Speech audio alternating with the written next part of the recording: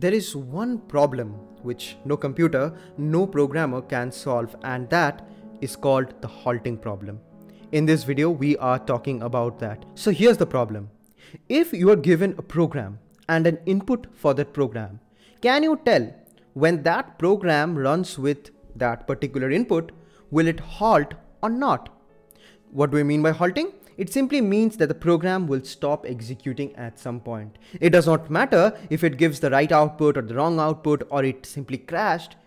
It means that it has come to an end at some point, at one way or the other. When a program does not halt, it goes into an infinite loop, which means that we simply do not know when the program will end or will it ever end for that matter. So if we can create a machine or write some fancy program that can solve the halting problem, you would have discovered a whole new paradigm of computing, because as of today, no computer, whether it's digital or analog or even theoretically, can solve this. But how can we say this? Because we can prove it with theory and logic, and we will see how. We will prove this by contradiction, which means we will start with some assumption and we will see in the due course of time how it does not make sense.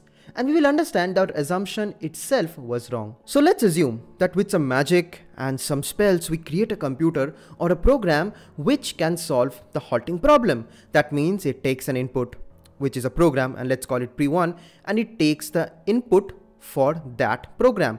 And the program tells that when we run P1 with this input, will it halt or it won't halt? So if the program says yes, then P1 on having input will halt, and if it says no it won't, then P1 on having this input will not halt. What we do next is we extend this program a bit to create this new program called P2 dash. Where what we do is if the output of P2 is yes, then P2 dash will loop forever. And if the output of P2 is no, then it will simply halt. And we are passing the same input parameters, which is program P1 and the input to that program, right? So again, we are checking if P1 will be halting on this input. Now what we need to do is we need to take this larger program P2 dash and pass it through itself. Now I understand this might be a bit confusing, passing a program through itself and all this, but think like this. Let's say we have a Python program line counter which counts the number of lines in a file, and I generated this through ChatGPT, so if it's wrong, blame them. Now this program can tell how many lines does a file or another Python program has. Now what we do is we create a copy of this program and we pass it through itself. Then linecounter.py can tell that how many lines it itself has. So here also we are passing one program through itself, and we will do something similar in our proof too.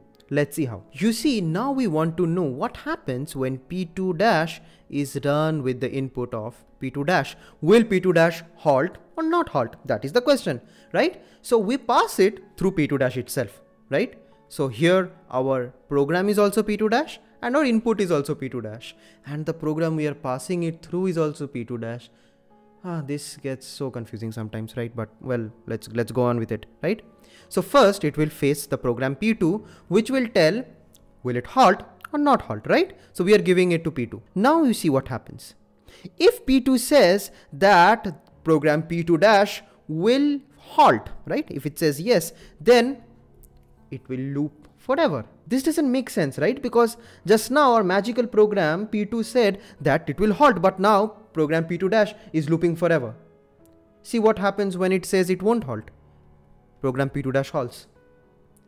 So every time P2 says something, it is being contradicted immediately. And this gives rise to a paradox. And all this is happening because the program is talking about itself and it cannot tell whether it will halt or not halt. And since we have a paradox, we can prove that our assumption itself was wrong, that a computer like this, a program like this, which can solve the halting problem, does not exist. Now I understand that some parts of this video might be a bit confusing and some parts of this might be very new to you about theory of computing.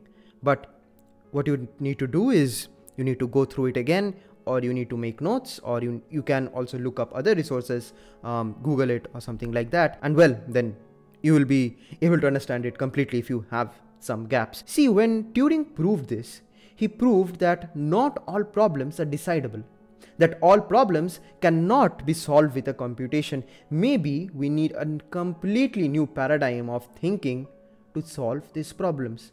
And when we do that, that would perhaps change everything we know forever. And with this, let me end this video. Leave a like if you love this video, and if you want more content like this around engineering and around computer science, subscribe to this channel and share this channel with everyone you know. See you in the next one. Bye.